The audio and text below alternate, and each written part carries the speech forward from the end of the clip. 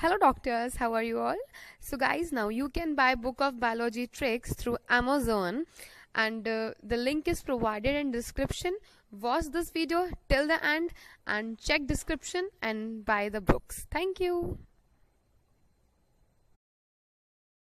Students, how are you all? So guys, today is a video about packaging of DNA helix. In the last video we are talking about a double helix model, जिसका जो link है मैंने description में दिया हुआ है. उससे पहले की भी एक वीडियो मैंने डाली हुई थी अबाउट द डीएनए. तो गाइज ये चैप्टर पूरा हम कंप्लीट करने वाले हैं. कौन सा चैप्टर चल रहा है? I think you all are remember molecular basis of inheritance. ठीक है, इंपॉर्टेंट चैप्टर है. इनमें जो भी एक एक लाइन है वो बहुत इंपॉर्टेंट है और जो इंपॉर्टेंट लाइन है उसमें मैंने ऑलरेडी क्लाउड बनाए हुए हैं, colourful cloud. So I hope this is helpful for you. And guys if you like this video then subscribe, share, comments and वगैरह वगैरह. सो हम शुरू करते हैं सबसे पहले पैकेजिंग ऑफ डीएनए हेलिक्स. तो पैकेजिंग कैसे होती है डीएनए हेलिक्स की? सबसे पहले हम जानते हैं थोड़ा सा जो मैंने पहले भी बता चुकी हूँ उसको एक बार रिवाइज करवाते हैं. The distance between two consecutive base pair, दो कॉन्जिक्यूटिव बेस पेयर के बीच में, इनके बीच में कितनी डिस्टेंस होती है? 0.34 नैनोमीटर, जिसको हम क्या लिख सकते हैं? 0.34 इंटू 10⁻⁻9 मीटर. ठीक है, नेक्स्ट हम बात करते हैं we want to know about the length of DNA. अगर हमें जानना है कि डीएनए की लेंथ कितनी है. डीएनए की लेंथ किसमें? डबल हेलिक्स इन मैमेलियन. मैमेलियन में डबल हेलिक्स मॉडल है, उसमें हमें जानना है कि डीएनए की लेंथ कितनी है. तो उसको हम कैसे फाइंड करेंगे? Then multiply the total number of base pair, मतलब कि मैमेलियन में कितने नंबर ऑफ बेस पेयर्स हैं और उन बेस पेयर के बीच में डिस्टेंस कितनी है with distance between the base pair. तो कैसे हम करेंगे? 6.6 इंटू 10⁻9 बेस पेयर होते हैं मैमेलियन में, इंटू 0.34 इंटू 10⁻�9 मीटर पर बेस पेयर. ये क्या है?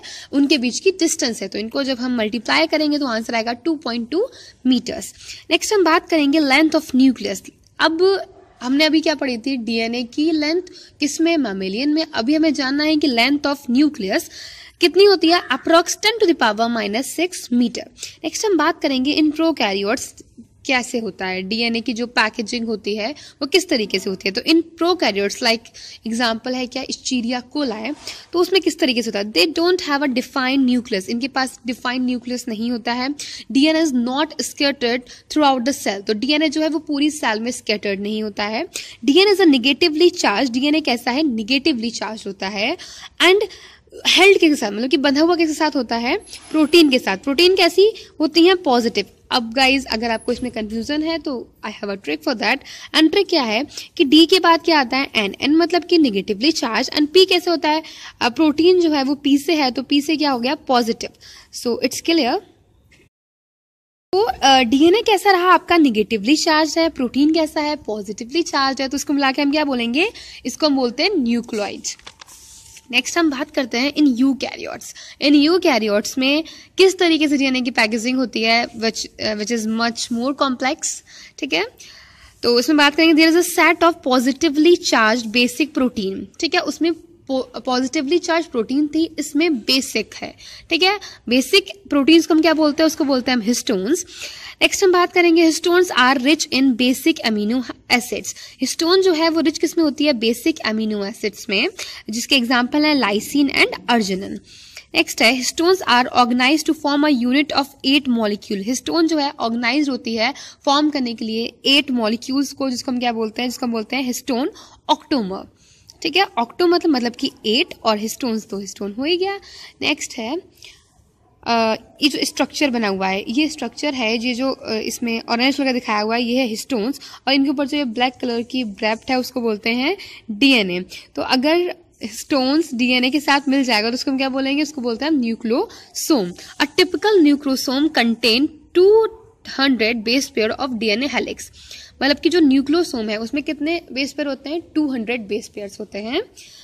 ठीक है, and repeating unit of structure in nucleus. अगर न्यूक्लियोसोम की रिपीटिंग यूनिट स्ट्रक्चर जो है बार बार रिवाइज हो रही है, बार बार रिपीट हो रही है, तो उसको हम क्या बोलते हैं? उसको बोलते हैं chromatin.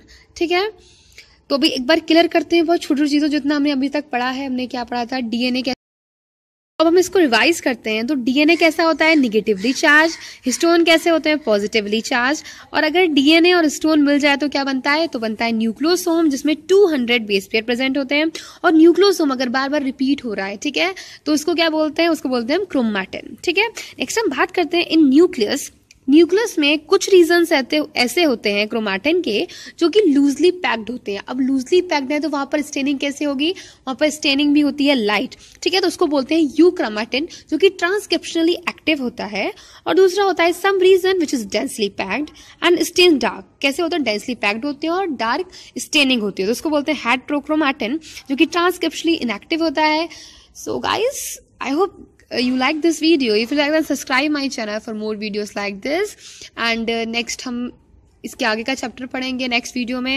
And guys, if you want to book of tricks then आप डिस्क्रिप्शन में लिंक देख सकते हैं। और भी मैंने जो पॉपुलर वीडियोस हैं, जो इंपॉर्टेंट वीडियोस हैं आप नीट एस्पिरेंट्स के लिए, वो भी डाली हुई है उसमें डिस्क्रिप्शन में, तो आप वो भी देख सकते हैं।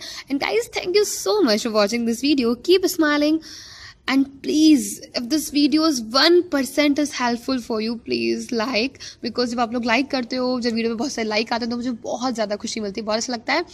And next point, subscribe and please comment.